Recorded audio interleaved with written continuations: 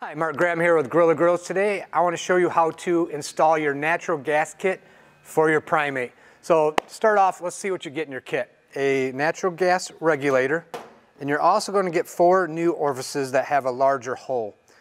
What you're going to need to do to install this is you're going to need a couple wrenches for your gas fittings. You'll need a small straight slot screwdriver to adjust the knobs. You'll need a Phillips screwdriver to remove some panels. And you'll need a 7mm wrench or a socket driver to remove the orifices. So let's get started. So the first thing we need to do is remove the rear panel on the Primate. So we'll spin this thing around for you. And there's 6 screws holding this rear panel on, so I'll get those removed real quick.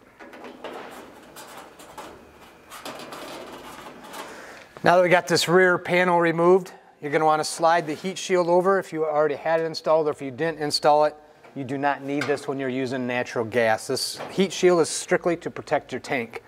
So now we have a little bracket here that holds on the gas line in the inside here. So we're going to remove this bracket, allowing us to remove the front of the faceplate.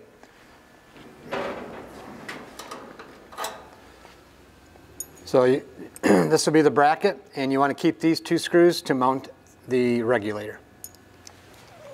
So now that we got the hose free, as you can see here, we'll go ahead and spin the grill around and remove the front control panel. All right, to remove this front assembly, there's 2 screws on this side, 2 screws on this side, and then we can pull this out far enough to where you'll see in a minute where we can unplug the igniters and remove this whole assembly.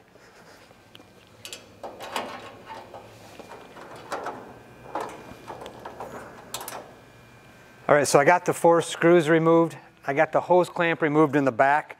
That'll allow this to pull off. And then you can simply tip this back, and what you'll find is your ignition system here. So with your ignition system, you just want to unplug each of these. That frees up that, and then you can, if you look on the other side here, you can see your gas line. So we're simply going to slide this thing out. And we'll just place this on the table and replace these valves. All right, now that we got this front panel off here, we're simply going to unscrew these with a 7mm nut driver. And replace with a new, larger natural gas. And that's all there is to it. We'll repeat this process for the other 3. Once all 4 are complete, we'll be ready to install our regulator onto the hose. All right, so the next thing is we got our natural gas regulator. It's labeled on the back, in and out. So we want to use the outside and connect our hose. And for this, you do not use any type of sealant or lubricants. This is a pressure fitting, so do not use any type of sealant on that. So we'll get that finger tight.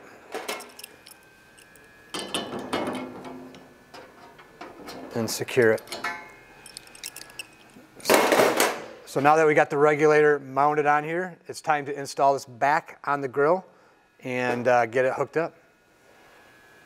All right, before we put the front panel back on, what you want to do is get rid of this drip pan off to the side. And also the regulator is going to have to go through here, so it's kind of a small fit. So I'm just going to loosen these 2, take these 2 screws off actually. And that'll allow me to slide this out so I can get that regulator through.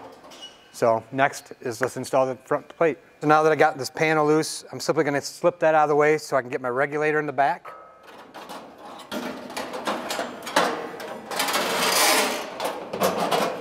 Put this back in place. Then you're simply going to hook up your 4 igniters again.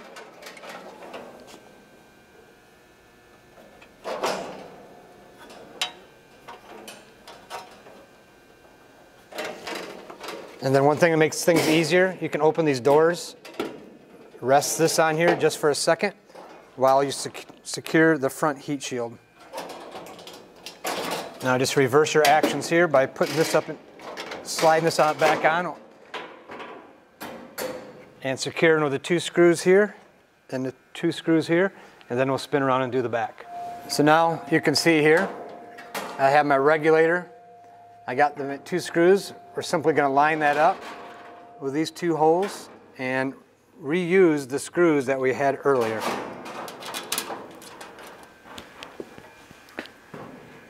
All right, now that we have this secured, if you have this in place, you can slide it back over, whatever works for you.